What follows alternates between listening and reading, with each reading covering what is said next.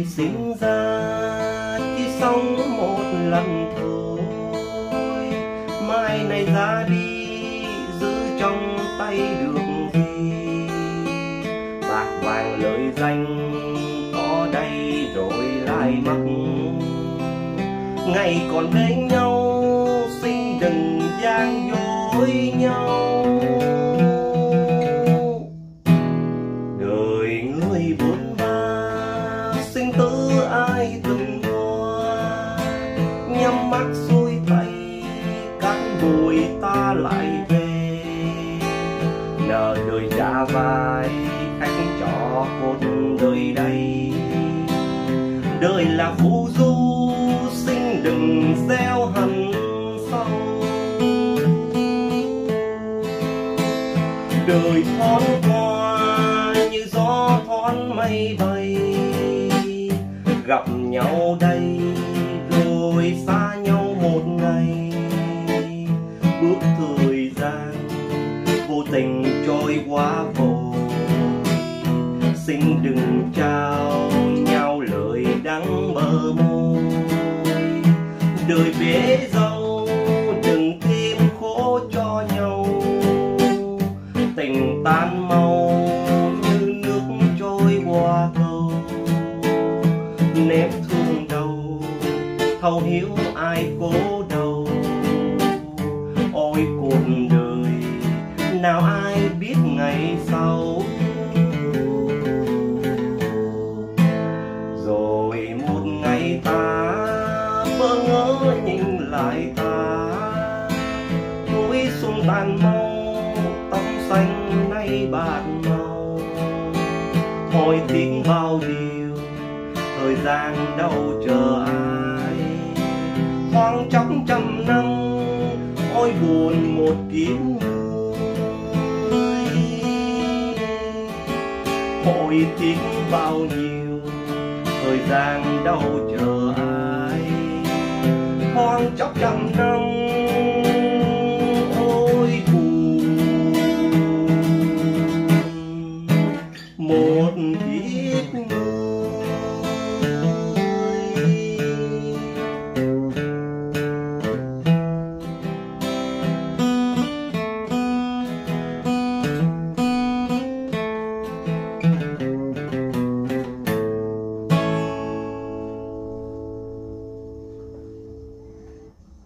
Rồi chào các bạn, hôm nay tiếp tục đáp ứng yêu cầu các bạn với bài Đời Người trên tông la hứ cho các bạn. Rồi bài này các bạn sẽ điểm với điệu Bolero nha. Vừa rồi mình cũng đang và hát các bạn tham khảo. Không biết có dính bản quyền không? Nếu mà này cho các bạn xem mà không thấy phần hát mẫu thì chắc chắn dính bản quyền rồi. Mà nếu dính bản quyền thì mình sẽ để clip riêng. Bạn nào cần tham khảo bài hát mẫu cho dễ hình dung dễ tập, các bạn cứ gõ bài hát mẫu Đời Người Điêu Chương, gõ về sẽ ra clip hát mẫu nha. Còn nếu không dính bản quyền thì mình để xuyên suốt cho các bạn luôn nha.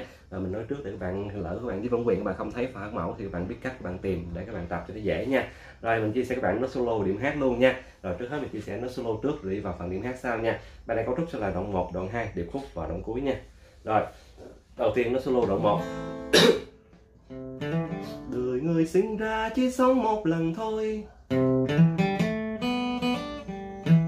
đồ mi son la si ré son mi la, đồ mi son la si ré son mi la.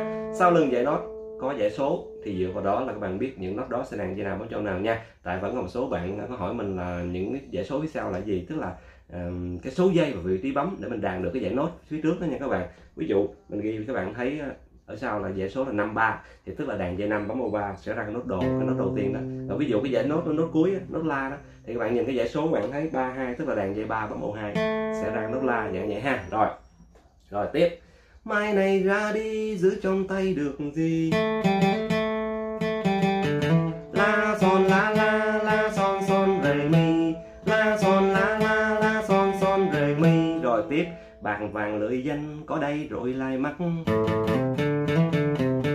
la do re mi, la do re mi. Rồi tiếp. Ngày còn bên nhau xin đừng gian dối nhau, mi la si la mi la do si, mi la si la mi la do si. Rồi vậy là xong nó solo đoạn 1. Rồi tới nốt solo đoạn 2. Đoạn 2 thì thực ra nó hát thì cũng các bạn nghe nó cũng na ná như đoạn 1 á, nhưng mà một số chữ hát nó cái dấu nó khác và cách hát đó, cho nên là nốt nó sẽ có thể thay đổi chút xíu, nó sẽ khác một vài nốt ha. Thì mình cũng sẽ đọc luôn nốt của đoạn 2. Các bạn có thể solo giống đoạn 1 cũng được, y chang đoạn 1 cũng được, thay đổi câu cuối thôi, còn không thì các bạn solo đủ những nốt này mình chia sẻ luôn ha. Rồi đời người bốn ba sinh tới ai từng qua. Rồi cái câu này thì giống câu đầu tiên của đoạn 1 luôn. Do mi son la si ré son mi la, giống câu đầu tiên đoạn 1 ha, không khác nốt nào hết. Rồi tiếp, nhắm mắt xuôi tay cắt bụi ta lại về. Câu này khác ha. Si ré si la mi son re mi. Si ré si la mi son re mi. Nhắm mắt xuôi tay cắt bụi ta lại về. Yeah, rồi tiếp, nợ đời trả vai khách cho cuộc đời đấy. Câu này cũng khác vài nốt ha. La do re mi do re mi. La do re mi do re mi. Rồi tiếp, đời là phù du xin đừng gieo hận sâu. Mi la si si mi si son la. Mi la si si mi si son la. Rồi xong nốt solo đoạn 2 nha. Rồi bây giờ tới nốt solo điệp khúc. Điệp khúc có thể phân 2 phần nha. Rồi phần thứ nhất, đời thón qua như gió thón mây bay.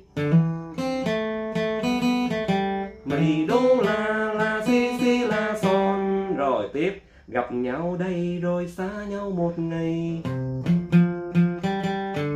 Do fa fa son re mi.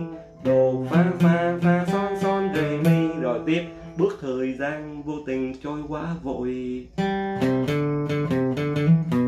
Son do re mi si. Son do re mi si. Rồi tiếp, xin đừng trao nhau lời đắng bờ môi. Re si fa re mi. Re si fa re mi. Rồi xong phần thứ nhất điệp khúc. Rồi tới phần thứ hai, đời bế dâu đừng thêm khổ cho nhau. Câu này giống câu đầu tiên, hơi khác nốt, khác một nốt. Rồi mi đô la mi si la son. Rồi tiếp, tình tán mau như nước trôi qua cầu.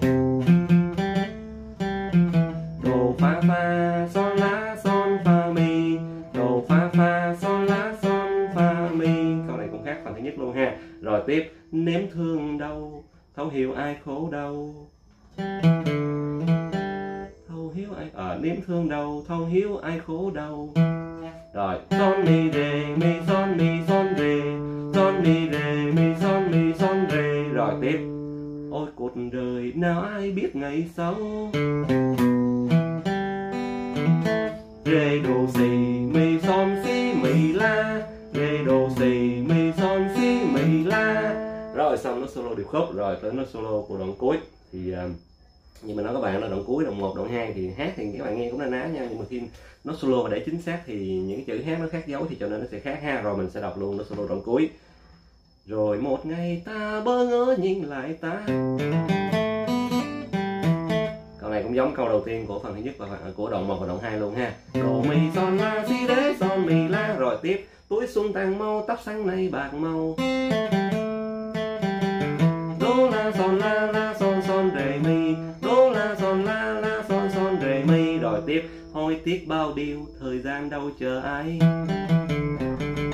Mi son mi re do re do mi. Mi son mi re do mi. Rồi tiếp, thoăn trắc trăm năm ôi buồn một kiếp người. Si ré la si mi đô la. Si ré la si mi đô la. Rồi xong nó solo đoạn cuối.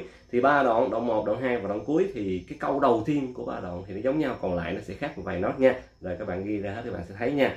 Rồi bây giờ mình sẽ vào phần điểm hát cho các bạn nha. Tại đang cảm các bạn, nhiều khi cái nốt mình đọc cũng không có đúng câu độ nữa. Rồi khi mình hát cũng vậy, nhiều khi nó cũng không có đúng nữa. Tại vì mình đang cảm là cái mũi nó nghẹt và hát nhiều khi nó không tới luôn. Rồi cho nên, nhưng mà nói chung thì mình chỉ mẫu vậy thôi, còn khi áp dụng thì các bạn cứ thế các bạn áp dụng là được nha. Rồi rồi đầu tiên các bạn ghi intro nha. Rồi bài này sẽ điểm với điệu bolero và với tông là thứ theo cầu các bạn nha. Rồi các bạn ghi intro, câu đầu tiên mình cũng dựa vô cái phần lời bài hát mình làm intro thôi, cho nên là các bạn nhớ rất là lâu ha, và đàn rất dễ. Rồi các bạn ghi câu đầu tiên. Mi son mi rê, bấm rê thử rải xuống cái, rải hoặc tặng tăng tắng, hoặc lên xuống, hoặc rát rát rát, tùy theo các bạn áp dụng kiểu đàn bolero nào. Bolero rất là nhiều kiểu đàn bolero mình đã chia sẻ các bạn hết rồi, còn khi áp dụng thì các bạn muốn áp dụng kiểu nào thì tùy ở mỗi bạn thôi, hoặc là các bạn có thể áp dụng những kiểu đàn của các bạn. Thì các bạn thấy mình ghi LX tức là lên xuống, để mình đàn theo kiểu có chèn bass nha. Và các bạn không thích đàn theo kiểu chèn bass, các bạn đàn căn bản thì các bạn thay LX bằng rải hoặc tặng tắng, hoặc các bạn quạt thì rát rát rát, nó các bạn cứ thay LX đó là được nha. Rồi mình cứ đọc cái LX đó, các bạn nào đàn kiểu nào các bạn thay thế kiểu của bạn vào. Mi son mi rê, bấm rê thứ lên xuống. Rồi đàn câu thứ hai, đồ rê rê đồ mi, đồ rê rê đồ mi, bấm đô trưởng lên xuống chắc bum, hoặc là rải chắc bum. Rồi đàn tiếp câu thứ ba, si rê la si, si rê la si, rồi bấm vô mi trưởng lên xuống thôi, hoặc là rải thôi. Rồi đàn câu cuối cùng, si mi mi đô la, si mi mi đô la, rồi bấm lại chủ âm la thứ, rải xuống cái hoặc là lên xuống ha. Rồi đi câu này, mi rê đô si la, đi lùi nốt lùi ha, mi rê đô si la. Sau đó bấm la thứ, dậm cái là bắt đầu vào bài. Đời người sinh ra chỉ sống một lần thôi, vậy đó ha. Đó là nguyên intro. Rồi sau khi bạn biết hết những nốt đó sẽ đàn dây nào, bấm chỗ nào ha, chèn hợp âm nào, bắt hợp âm nào, chèn vào ra sao. Bây giờ mình sẽ mẫu lại chậm, các bạn tham khảo trên màn hình mình mẫu lại intro chậm để các bạn tham khảo lại ha. Mi son mi rê, bấm rê thử lên xuống, đồ rê rê đồ mi, bấm đô trưởng lên xuống chát bum. Rồi đàn tiếp, si rê la si, bấm mi trưởng lên xuống. Rồi đàn tiếp, si mi đô la, bấm la thứ lên xuống. Rồi đi câu chạy này, mi rê đô si la, câu chạy lùi ha. Rồi sau đó bấm la thứ, dậm cái bắt đầu vào bài vậy nha. Rồi đó là nguyên intro. Sau khi tập được rồi các bạn cứ áp dụng y chang vậy là được. Còn cái vậy các bạn muốn đàn nhanh đàn chậm gì thì theo sở thích riêng mỗi bạn, nhanh hơn mình cũng được, chậm hơn mình cũng được, đó là sở thích riêng thôi nha. Bây giờ mình sẽ mẫu lại intro rồi mình sẽ vào từng đoạn, mình sẽ chia sẻ các bạn từng đoạn điểm thế nào nha, rồi các bạn tham khảo lại intro.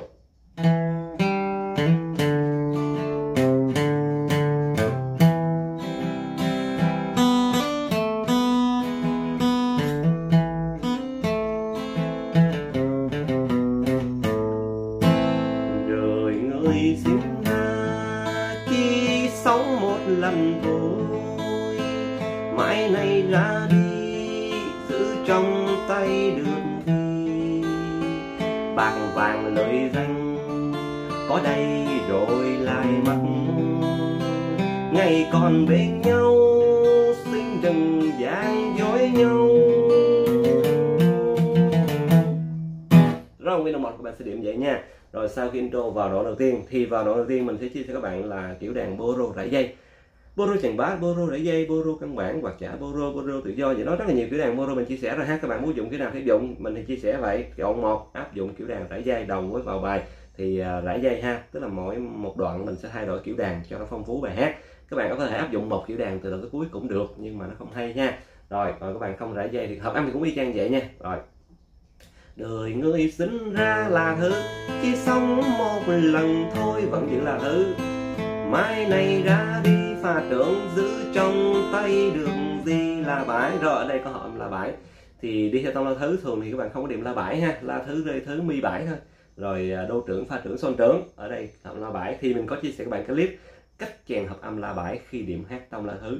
Rồi các bạn nào cần tham khảo thì các bạn cần tham khảo để biết vì sao chèn la bãi vào, chèn vào để làm chi, khi nào thì chèn như thế nào, thì xem clip đó xong các bạn sẽ nắm được ha. Mình không nhắc lại, đừng mất thời gian nha. Ở đây mình nói la bãi, bạn nào xem clip đó rồi thì tới đây các bạn cứ chuyển la bãi là được nha. Được gì rồi tiếp, bạc vàng lời danh rơi thứ có đây rồi lại mắc đồ tưởng, ngày còn bên nhau son trưởng xin đừng gian dối nhau mi bãi. Rồi mi bảy hay mi trưởng gì cũng được. Rồi là hết đoạn 1. Nó nếu rải dây thì cứ điều tay và chỉ hợp âm và rải thôi ha. Còn bạn không đàn rải, bạn đàn bolero căn bản hay một kiểu đàn bolero nào đó thì hợp âm vẫn vậy thôi nha, y ngay nhịp các bạn hết á. Rồi cứ sau lưng chữ nào ghi hợp âm là hát tới đó các bạn chuyển âm đó là được nha. Rồi đây rải dây hết đoạn đầu. Xin đừng gian dối nhau, đàn bắt mi xong. Bắt mi có thể đàn dây 5, đàn dây 6 gì cũng được. Đàn dây 5 chính xác ngay chữ nhau luôn, ngay cái nốt nhau đó. Si, nốt si là ngay chữ nhau. Còn không thì các bạn đàn theo kiểu quen thuộc của bạn là mi thì sử dụng bắt dây 6 cũng được luôn ha. Nhưng mà ngay dây 5 hay hơn. Đừng gian dối nhau, đó nghe là si hay hơn ha. Rồi sau đó vẫn bấm mi bảy rải xuống cái 321 hoặc là 432 cũng được. Nói chung rải xuống cái các bạn rải dây 3 dây 2 dây 1 cũng được, hoặc là dây 4 dây 3 dây 2 cũng được nha. Rồi sau đó đi câu chạy này. Si do re fa mi re mi. Si do re fa mi re mi. Sau đó vẫn bấm mi bảy. Dậm cái rồi ngưng hát đoạn 2. Sau lưng dãy nốt đó có dãy số nha, các bạn biết câu chạy đó sẽ là những nốt nào, đàn dây nào bấm chỗ nào nha. Si do re fa mi re mi. Rồi mới tập thì chậm chậm để thuộc hết nốt, thuộc rồi tăng tốc lên. Vậy đó ha, cho nó đủ một nhịp nha. Các bạn đàn chậm, khi điềm chát chậm thì các bạn đàn cái nhịp của các bạn chậm, thì khi áp dụng cái câu chạy này thì cũng trong một nhịp chậm. Còn nếu mà bạn đàn điểm hát nhanh chút thì khi các bạn đi câu chạy này các bạn cũng làm sao chạy cho nó nhanh, đàn cho nó nhanh tay chút xíu ha, để cho làm sao nó cũng đủ một nhịp ha. Rồi dậm mi bảy cái rồi các bạn ngưng, các bạn hát đoạn 2 vậy thôi nha. Rồi bây giờ sẽ ví dụ các bạn hết đoạn 1 qua đoạn 2 rồi mình sẽ chia sẻ tiếp. Bạc vàng lời danh có đây rồi lại mất, ngày còn bên nhau xin đừng gian dối nhau. Đời người bốn ma sinh tử ai từng qua, nhắm mắt xuôi tay cát bụi ta lại về. Nợ đời trả vai khách cho cuộc đời đây, đời là phù du xin đừng dẻo hận sâu. Rồi nguyên đoạn 2 là các bạn điểm vậy nha. Rồi qua đoạn 2 thì hai đoạn của đàn không rải dây nữa. Nếu nãy giờ đoạn 1 các bạn rải dây đó, qua đoạn 2 thì bolero chàng bass, bolero tự do, bolero căn bản gì đó thì các bạn nha. Rồi đời người 43 là thứ xin tới ai từng qua, hợp âm cũng giống như đoạn 1 vậy thôi nha. Nhắm mắt xuôi tay pha trợn các bụi ta lại về, là bãi nợ đời trả vai rê thứ khách cho cuộc đời đấy là đầu tưởng đời là. Rồi tới câu cuối nó sẽ khác đoạn 1, những câu trên y chang đoạn 1 nha. Nốt solo hơi khác nhưng mà điểm hát y chang nha, hợp âm y chang. Rồi tới câu cuối thì nó sẽ khác. Đời là phu du là mi bãi xin đừng déo hận thu ổ hăng sâu về lại là thứ đoạn âm ha. Cái hợp âm mi á, các bạn sử dụng mi bảy hay mi trưởng gì cũng được nha. Các bạn sử dụng mi trưởng á, thì vẫn được thôi, mi bảy mi trưởng gì cũng được hết. Xin đừng déo hận sâu về là thứ. Rồi ví dụ đang rải đàn kiểu căn bản, bolero căn bản đi thì rải chắc si mi si son la. Rồi lót 5 nốt này déo hăng sâu rải chắc si mi si son la. Lót xong quạt chả bolero lên để hát điệp khúc nha. Đó, cứ lót xong rồi bắt đầu quạt chả bolero để là điệp khúc mình chia sẻ các bạn luôn rồi nha. Rồi cứ như thế áp dụng thôi. Còn nếu bạn không đàn kiểu bolero căn bản mà cái đàn kiểu bolero chèn bass cho đoạn 2 thì lên xuống chắc si mi si son la, thay đổi cái lên xuống hoặc là cái rải thôi ha. Rồi còn những nốt sau y chang. Rồi bây giờ ví dụ các bạn hết đoạn 2 qua điệp khúc.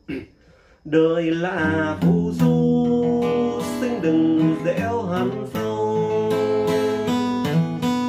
Rồi quạt chả là hát điệp khúc nè.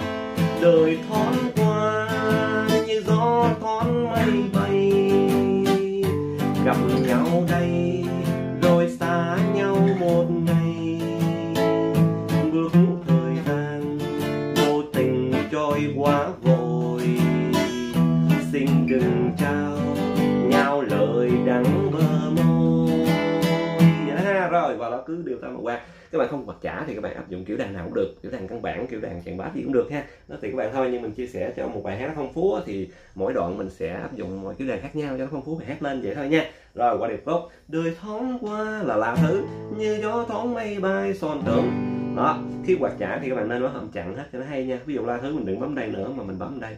Thoáng qua như gió thoáng mây bay. Tới son trưởng cũng đừng bấm đây vậy đó nha. Nói vậy thôi chứ các bạn muốn bấm đâu cũng được nha. Rồi miễn đúng hợp âm đó là được. Mây bay son trưởng đây cũng được ha. Gặp nhau đây pha trưởng rồi xa nhau một ngày là bãi, đây cũng được hay là đây cũng được ha. Rồi bước thời gian rê thử vô tình trôi quá vội, mi bãi hoặc bị tưởng cũng được. Xin đừng trao là son tưởng, nhau lời đắng bơ môi là mi bãi vậy ha. Rồi là hết phần thứ nhất của điệp khúc. Hết phần thứ nhất cứ tiếp tục quạt và hát tiếp phần thứ hai vậy thôi nha. Đời bế dâu là thử, đừng thêm khó cho nhau. Hợp âm với nhau hợp âm thì đây cũng giống như cái phần thứ nhất vậy thôi ha. Nhau là son trưởng tình tán mau, là pha trưởng như nước trôi qua câu, là la bãi nếm thương đau rê thứ. Tới đây hợp âm khác chút xíu ha. Thâu hiểu ai khổ đau là qua son thử. Rồi chỗ này nè, nếm thương đau, thâu hiểu ai khổ đau. Các bạn thấy nếm thương đau là nốt rê, thấu hiểu ai khổ đau nó cũng là nốt rê, thì đúng là thì mình phải đặt ngay chỗ này. Hai nhịp liên tiếp vẫn giữ âm rê thứ. Nếm thương đau, thấu hiểu ai khổ đau. Đúng là như vậy, nhưng mà thường mình nói các bạn á, khi mình điểm hát thì một hợp âm, các bạn lưu ý chỗ này, sau này các bạn áp dụng cho những bài khác nữa nha, chứ không có đi bài này. Khi mà một hợp âm mà các bạn sử dụng cho nhiều quá, tức là một trong một câu hát hoặc hai câu hát mà nó cứ một hợp âm đó làm hoài, thì mình đừng nên giữ hợp âm đó, mình sẽ kiếm hợp âm thay thế hợp âm tương đồng với nó.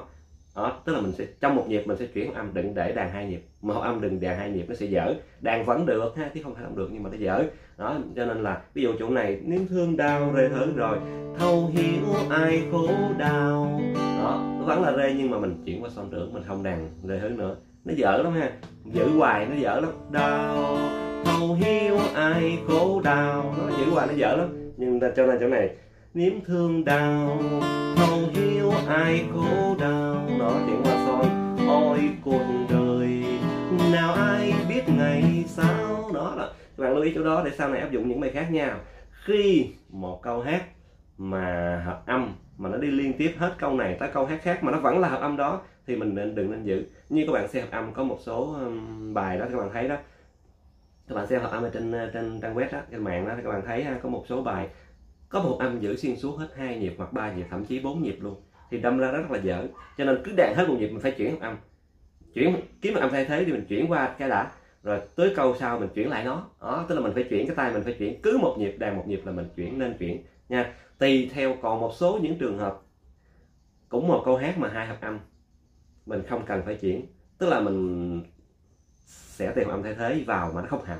Nó hợp âm thay thế vào mà hợp thì mình mới thay thế, còn nếu không hợp, nghe không hay bằng chính hợp âm đó thì mình không nên thay thế, vẫn giữ hợp âm đó luôn, dạng vậy. Tức là mình làm sao để cho câu hát nó hay nhất có thể là được nha. Giống bài này, đời người sinh ra chỉ sống một lần thôi, đó thì la thứ, chỉ sống một lần thôi vẫn là la thứ. Đó, chỗ này lần thôi có thể chuyển qua pha trưởng nhưng mà không hay, nó hợp âm thay thế la thứ là pha trưởng, nhưng mà mình chuyển pha trưởng mình nghe không hay, cho nên thôi giữ luôn là thứ cho nó hay, dạng vậy. Tức là trong câu hát mình làm sao để cho câu hát nó hay nhất có thể, dạng vậy nha các bạn. Rồi các bạn nắm cái đó để sau này các bạn có thể áp dụng nhiều bài khác, rất là nhiều bài các bạn sẽ gặp nha. Rồi quay lại bài này. Rồi thương đau rê thứ, thâu hiểu ai khổ đau, son trưởng. Ôi cuộc đời mây bãi, nào ai biết ngày sao. Trở lại chủ âm là thứ là hết điệp khúc nha. Nếu đang quạt chả thì rát xuống lên xuống ha. Rồi cũng đi câu chạy là nãy đó, câu chạy mà cuối intro đó, mi rê đô si la. Dậm là thứ cái cuối intro các bạn làm sao giờ làm y chang vậy. Hết điệp khúc chuẩn bị hát đoạn cuối làm y chang vậy ha. Hết intro làm y vậy vào đoạn đầu tiên. Bây giờ hết điệp khúc cũng làm y chang vậy, hát đoạn cuối vậy nha. Ôi cuộc đời nào ai biết ngày sau, rát mi rê đô si la. Rồi ngưng hát đoạn cuối. Rồi một ngày ta bơ ngỡ nhìn lại ta, dạng vậy đó ha. Rồi tóm lại câu đó y chang như cái câu của intro vậy ha. Nếu các bạn đang quạt chả thì rát, còn nếu các bạn điệp khúc mà các bạn áp dụng cứ đàn căn bản thì các bạn cứ rải ha. Rồi đi mi rê đô si la vậy thôi nha. Rồi bây giờ ví dụ các bạn hết điệp khúc qua đoạn cuối. Nếm thương đau, thấu hiểu ai khổ đau. Ôi cuộc đời nào ai biết ngày sao. Rồi một ngày ta bơ ngỡ nhìn lại ta, tuổi xuân tàn mau, tóc xanh nay bạc màu. Hỏi tiếc bao điều, thời gian đâu chờ ai. Thoáng chốc trăm năm, ôi buồn một kiếp người. Rồi, nguyên đoạn cuối. Đoạn cuối thì ra các bạn điểm cũng na ná như đoạn 2 vậy thôi nha. Rồi, Rồi một ngày ta là thứ bơ ngỡ nhìn lại ta vẫn giữ là thứ ha, thay thế pha trưởng và không hay đâu, giữ luôn là thứ. Tuổi xuân tàn mau pha trưởng tóc xanh nay bạc mau là bãi hôi tiếc bao điều rời thứ, thời gian đâu chờ ai, hợp âm y chang đoạn 2 đó. Rồi thoáng chốc 157 ôi buồn một kiếp ngươi, hợp âm y chang đoạn 2 luôn nha. Rồi hát ở đoạn cuối thì đoạn 2 lót nó hơi khác.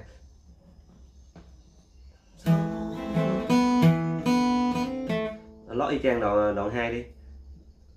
Kiếp người lên số chặt si mì si đấu la, vậy đó ha. Hoặc là si mì si son la cũng được, nói chung son lại cũng được, hoặc là si mì si mi la. Nó nói chung thì như bình thường đó các bạn đó, một hợp âm á, sau khi kết thúc hợp âm á thì sẽ có rất là nhiều con lót khác nhau, nốt nó sẽ khác nhau, nhưng mà cuối cùng nó cũng về nốt là. Nếu ở đây la thứ thì sẽ về nốt là. Nếu mà lót cho ví dụ như rê thứ thì cuối cùng sẽ là nốt rê dạng vậy đó, còn đây nốt la thứ thì sẽ về nốt là. Nhưng mà rất là nhiều câu khác nhau, các bạn có thể lót si mì si đấu la vậy đi ha. Rồi áp dụng y câu lót như đoạn 2 đi cho nó dễ. Rồi lót xong bấm la bãi, lót xong không bấm la thứ nha. Nãy cuối đoạn 2 các bạn lót xong lần bấm la thứ để các bạn quạt trả, các bạn hát điệp khúc. Còn ở đây mình hết bài rồi, mình chuẩn bị hát lặp lại cho nên mình đừng bấm la bãi, đừng bấm la thứ, bấm la bãi. Bấm la thứ vẫn được, lót xong bấm la thứ vẫn được, nhưng khi hát lặp lại nó sẽ nghe nó sẽ không hay bằng. Cho nên mình lót xong mình bấm la bãi rồi mình bắt đầu hát lặp lại, mình sẽ nghe câu hát nó du dương, nó lắng động, nó hay hơn. Hát lặp lại ngay chỗ nào? Ngay chỗ này. Hồi tiếc bao điều, thời gian đâu chờ ai, vậy đó ha. Rồi đó, ví dụ hết bài nè. Một ôi buồn một kiếp người là số chặt si mì si đô la, bấm la bãi. Hồi tiếc bao điều, thời gian đâu chờ ai, đó mình hát lặp lại ngay chỗ đó ha. Rồi hồi tiếc bao điều, thời gian đâu chờ ai. Rồi tới câu cuối luôn. Thoáng chốc 100 năm, tới đây hồi nãy mình sử dụng âm mi bãi, bây giờ hát lặp lại mình thay đổi âm chút xíu cho nó hay, là mình không sử dụng mi bãi ngay chỗ này, mình sử dụng son trưởng. Thoáng chốc 100 năm, nó son trưởng là âm thay thế của mi bãi đó ha. Nãy mi bãi, bây giờ không mi bãi, mình sử dụng son trưởng. Mi bãi son trưởng gì vẫn được, nhưng ở đây hát lặp lại mình hát kéo, bắt đầu mình kết out rồi nếu mình giữ mi bãi 100 năm ôi buồn, từ đây vẫn là một nhịp nữa mà vẫn giữ mi bãi nữa, không hay. Cho nên là thoáng chốc 100 năm son trưởng rồi ôi buồn, nó từ đây mình chuyển mi bãi vậy ha. Ôi buồn, tới đây không hát nữa, đàn hết nhịp buồn. Rồi dậm mi bãi cái rồi mới hát tiếp. Một kiếp người về la thứ, đàn bấm la cái, rồi sau đó bấm la thứ lên xuống chát hoặc rải chát, rồi kết out đàn y chang intro. Trước khi kết out nhớ ngươi lên xuống chát, rồi đàn y chang intro á.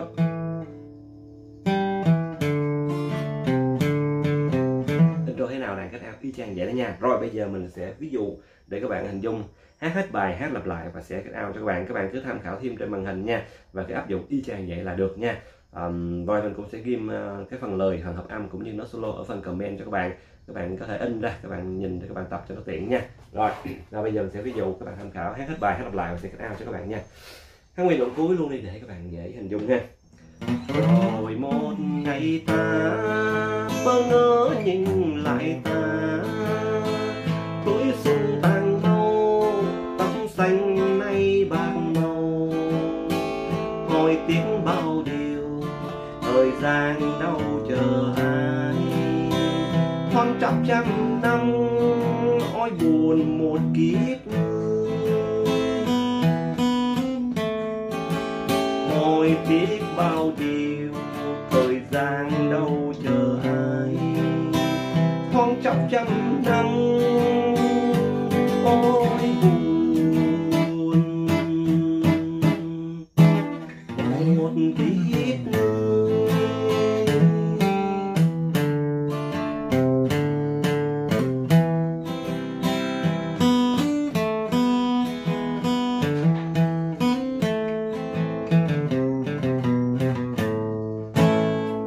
Rồi đàn y chang intro, nhưng mà intro các bạn dậm la thứ, bây giờ kết out đừng dậm la thứ, dậm la trưởng nghe cho nó du dương lắng động, nó hay hơn nha. Nhưng mà cái đoạn dậm la thứ vẫn được luôn, nói chung thì cũng nào cũng được, nhưng mà các bạn dậm la trưởng đi nghe cho nó hay nha.